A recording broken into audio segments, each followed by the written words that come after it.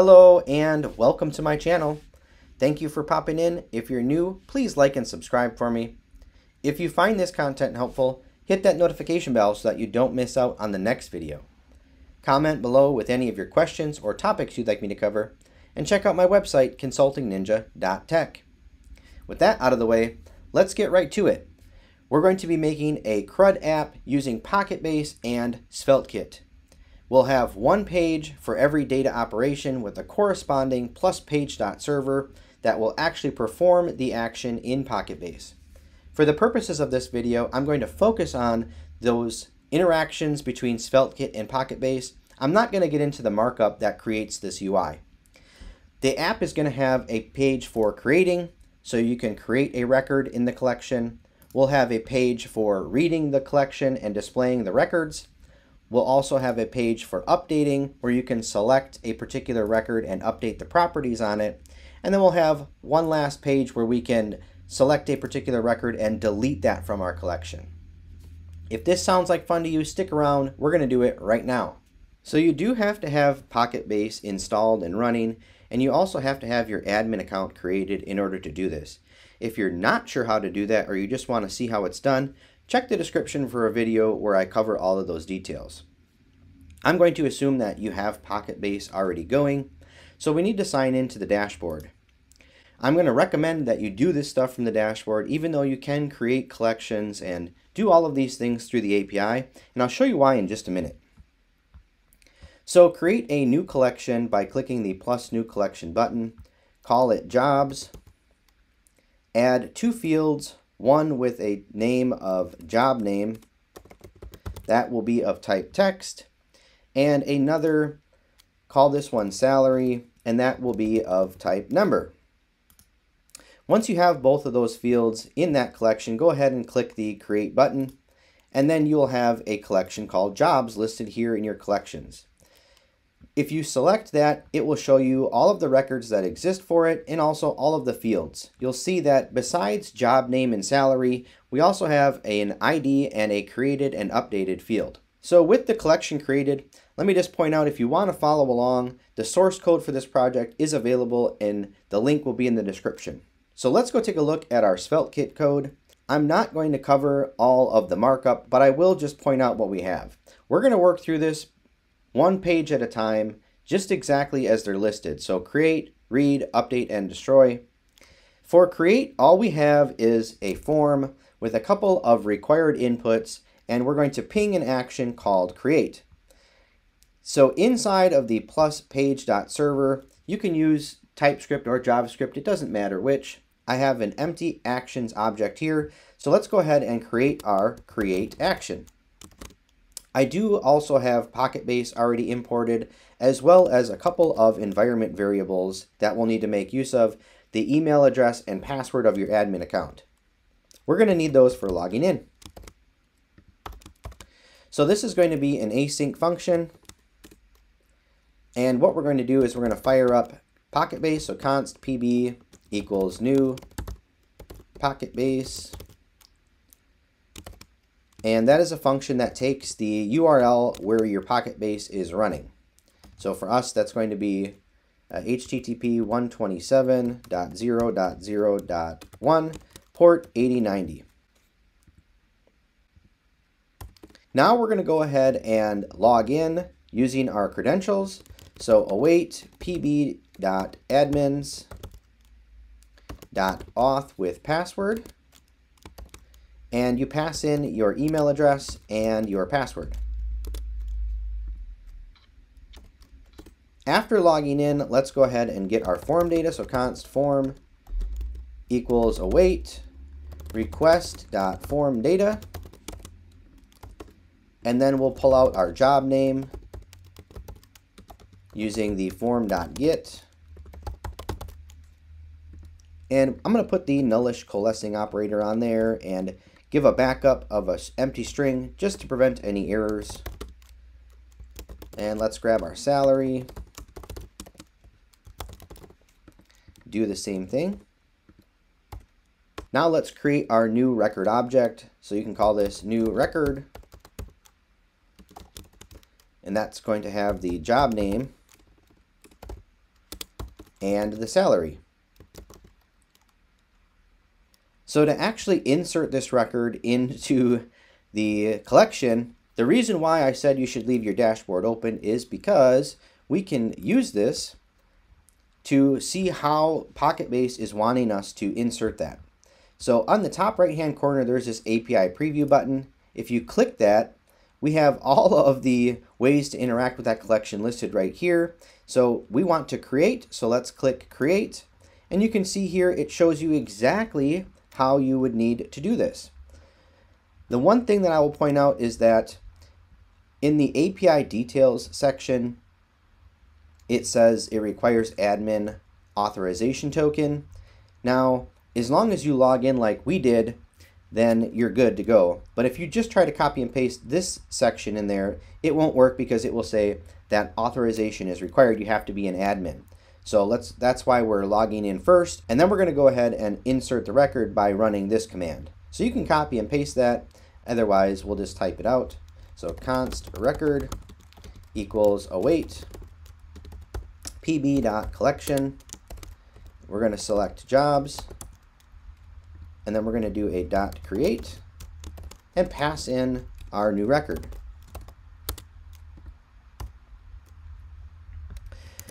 So if you save that, now you can go ahead and go to your app and type in something, doesn't matter what, give a new job name here. Call this admin with a salary of $50,000 and hit submit. And the form clears out. We're not doing any sort of fancy feedback here, but if you look at your collections and refresh, you'll see there is our administrator been created with the salary that we selected. So pretty cool. There's our create. Now let's go ahead and look at read. So for reading a collection, the markup is really straightforward. All we're doing is we're getting some load data from a plus page.server, and then we're rendering it out in a list. We're not doing anything fancy here. So in the plus page.server, what we need to do is very similar actually. We could copy all of the authentication stuff out. So we can copy these two lines like that. All right. So now we want to look at the API preview for what it is wanting us to do in order to list out our items. We have a few options here. You can get a paginated records list. You can also get all of your records at once using a batch size such as this. And that's the way that I'm doing mine. Get full list. So go ahead and copy that one. Inside of our load function then, we want to do a const records equals await pb.collection, and again we're selecting jobs dot get full list. We want 200 records, and then we are going to sort by dash created. And you also can put a filter in here if you want to. You don't have to. So you would think that you'd be able to just return the records like this, but you can't because a record is not serialized. So if you tried to just return these records like that, you'd get an error because what you return in your load functions needs to be serialized and records are not. So then you would think that you could just do records and do a records dot toString to see them. And if you do this, you'll find something interesting. You'll see that we get a whole bunch of undefines. According to the documentation, that's not actually supposed to happen, so I'll probably submit a bug request on that. But what you want to do here in order to access your information is, let's create a map. Let's say, call this results or whatever you'd like, and do a records.map. And we're going to take each record, and inside of brackets do a return an object with job name equal to record dot job name and salary equal to record dot salary. And then we can do records is equal to results. So go ahead and give that a save, and now you'll see there is the information we're actually wanting. We're wanting our records, but we're wanting them in a form that we can actually make use of. So that is how you read from a collection. Let's go on to update. So update is also pretty straightforward. We actually will be able to make use of what we just wrote inside of the load function for update. We're going to render out all of the records with a checkbox. If the user selects one, then we're going to go ahead and render out this form with all of the information from that record. And if you fill out the information and hit submit, then we'll actually update that record. So inside of the plus page.server for this one, we can actually copy all of this out. So the load function is going to return exactly what we needed in the read function. For our action, we're going to need an update. This will also be an async function. Be sure to put your request in there. And we have to be authenticated, so we can copy out these two lines again. And going back to the create plus page.server, we also can copy out all of this, because we're essentially rendering a form. If they've selected something, that's going to let them modify those fields. So we can paste those in there from our create. Now, in order to update a record, we can once again go back to our dashboard, and inside of that same panel, we can just click update and go look at how PocketBase is expecting us to update a record. And again, it's pretty straightforward. Once you're connected to PocketBase, you take your data and just do a pb.collection, selecting your collection, and do a .update. This time you need the record ID, so we'll add that, and then you just pass in the data. So back in our server file, we need to add one other thing here. Inside of the load function, we need to add in the record ID. So let's add that by doing a comma and saying ID equal to record.id. And then in our form, we're going to pass that in. When our form is submitted, we're going to be able to pull that ID back out. So const ID equals form.get ID. And now we can just simply run that command that it told us, which was, and we don't need to do you don't actually have to assign this to anything. You can just do await pb.collection, selecting jobs, and doing a .update. And we pass in the ID and the new record.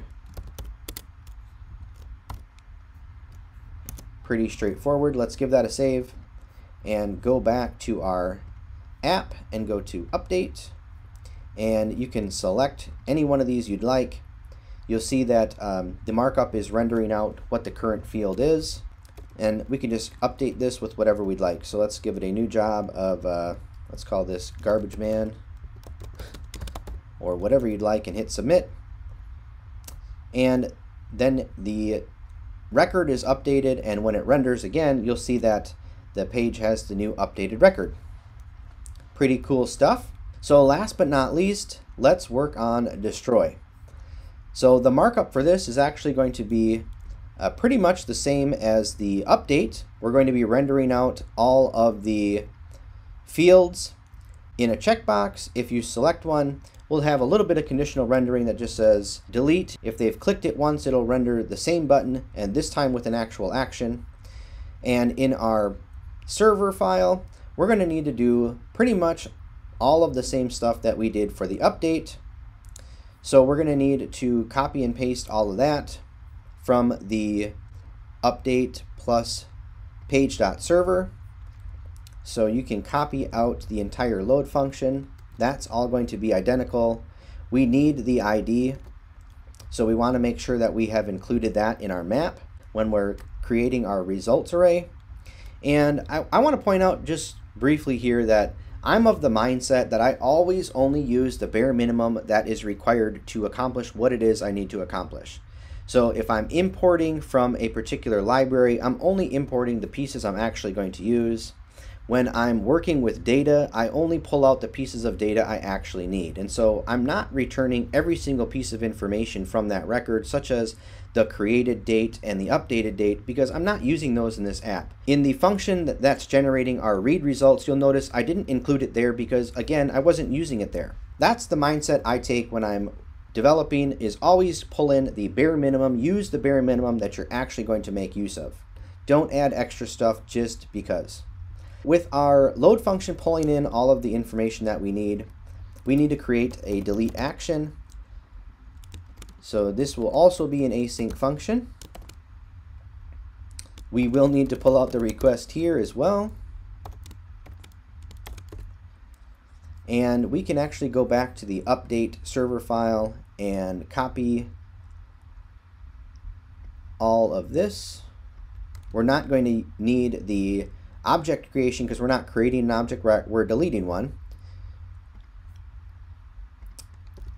And we're not going to need a job name and salary. All we're going to do is pull out the ID. The ID is going to be in that form. So we're going to pull that out and then once again go into the dashboard and go into that panel and click delete, and it will show you exactly how you need to, and it will show you exactly what that command looks like. So this is pretty straightforward, even less than the other actions. So all we need to do here is do an await pb.collection, selecting the collection that you want to work with, and then just do the .delete, passing in the ID. Doesn't get any more straightforward than that. Give that a save and go back to our application and go to the destroy page. Now you can select any of your records. It gives you a little bit of the information about what you've selected, and then if you click delete, it just adds are you sure, and then renders the next button that has the actual action attached to it. So if you click delete, it then goes in and deletes that record from the collection, and there it re-renders just what's left. So there is our CRUD app using PocketBase and Svelte. I hope that you found this video helpful. If you did, please give a thumbs up. Stay tuned because I'm going to be doing more PocketBase and Svelte content. So stay tuned for that. Take care, and as always, have a great day.